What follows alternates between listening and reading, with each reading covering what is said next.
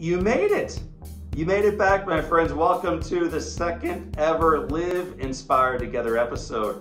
This is where we focus not on all the negative out there in the marketplace, not on all the challenges that we face, but all the helpers, all the heroes, all the overcomers, all the inspirations who are moving forward, who are reminding us every single day that in spite of some adversity, the best is yet to come. You are going to love this episode, so buckle up and get ready for a ride. Here we go.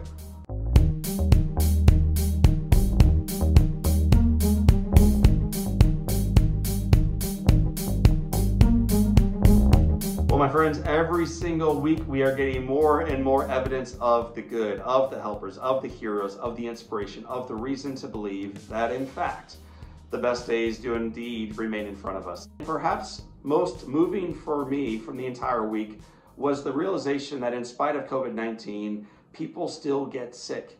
Cancer still spreads, and it still needs to be treated. Rhonda Atwood and I met years ago at a conference.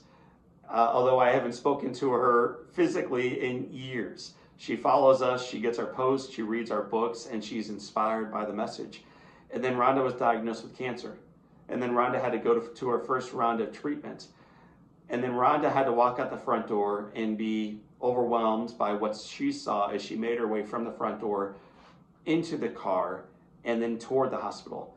Sometimes words that I would share would only cheapen what the video itself can play. So my friends, what I am going to do right now is to play the entirety of Rhonda's ride to the hospital. And as you get ready to sit back, first I want you to get your handkerchief ready. I want you to get a tall glass of coffee, water, or red wine, whatever you're drinking, preferred beverages right now, and get ready to be reminded that in spite of incredible adversity, COVID-19, rising unemployment, falling markets, cancer diagnosis, that the community remains good, they remain engaged, the signs continue to wave, love continues to spread, and the best remains in front of us. So enjoy this video that showcases the love that Rhonda Atwood basked in on her drive to the hospital.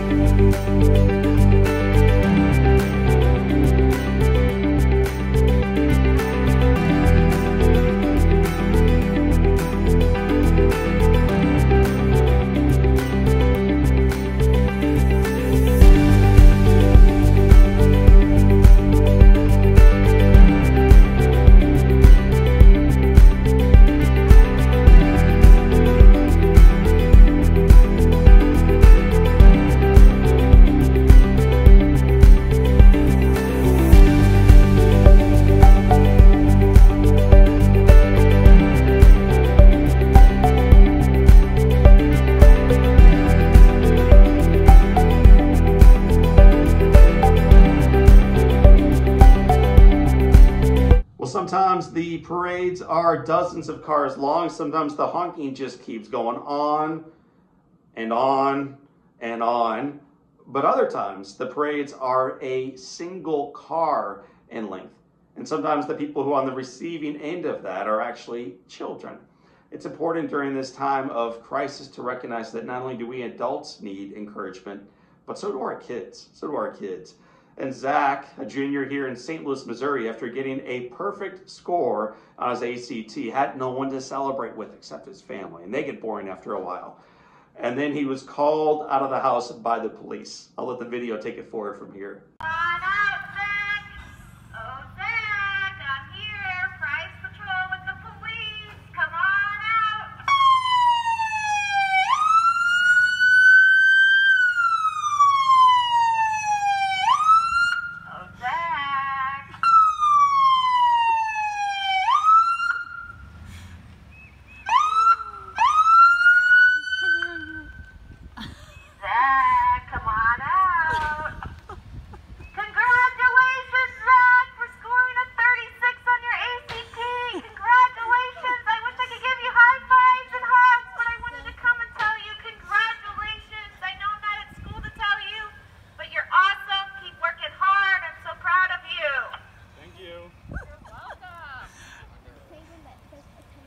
After September 11th, what became clear is the incredible work that our first responders did every single day and how frequently it went unseen. Well, after that day, we recognized how great the efforts of our police, of our firefighters, of our EMS actually is. It's also beautiful to recognize during these days of how incredibly valuable the work of our healthcare community is. These nurses, these doctors, these custodial teams, these folks who work in the hospitals every single day, we may sometimes overlook, but no longer do we. We recognize their heroism, we recognize their beautiful, beautiful work, and we recognize the truth that we are here because of their efforts. It's cool, though, to see it recognized not only by us who are witnessing this firsthand, but also now by the first responders themselves.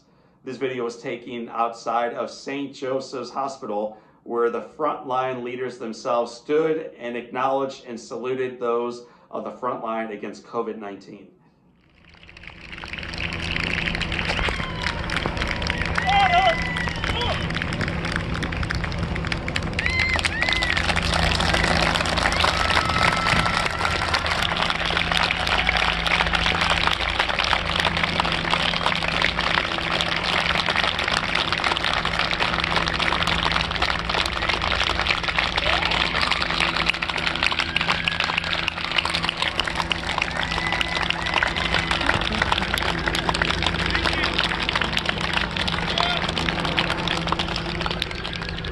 Well, all of our frontline workers are deserving of all of the attention that they are getting during this pandemic, and one such leader is Joan Sheridan.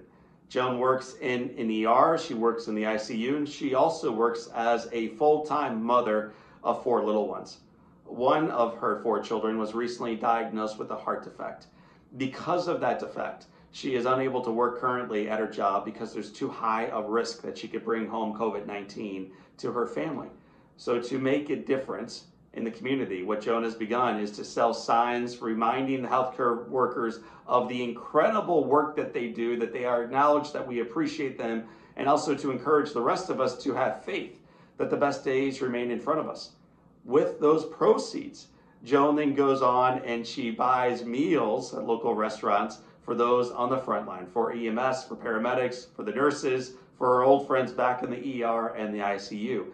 It's a reminder to the rest of us that you don't necessarily need to be gowned up and gloved up and on the front line in the ICU or ER to be making a difference for those in the community. Thank you, Joan, for being Exhibit A of exactly that. My friends, it is so inspiring to receive these notes and then to be able to share them back with you of individuals, of organizations, of communities coming together to push back against the headwinds of difficulty, of unknown, of uncertainty, and of COVID-19. If you have stories that you would like to share of helpers, of heroes, of overcomers and inspirations with us so that we can showcase it on one of our future episodes, send it to me. What better way to acknowledge not only someone in your own backyard, in your own home, in your own community, or some article that you read somewhere around the world than by sending it to me right now. You can find me at together@JohnO'LearyInspires.com. I want to thank you for being part of our second episode. I want to thank you for sending me your notes ahead of time. I want to thank you for looking for the evidence of the helpers because it's there. And I want to thank you for actually being evidence of the helpers. My friends, there is some headwind, there is some challenge, there are some uncertainties, and there is reason for us to believe in our heart of hearts that the human heart is still good, that people still care, and that the best days remain in front of us. So for this time, and until next time, my friends, this is John O'Leary, and today is your day. Live inspired together.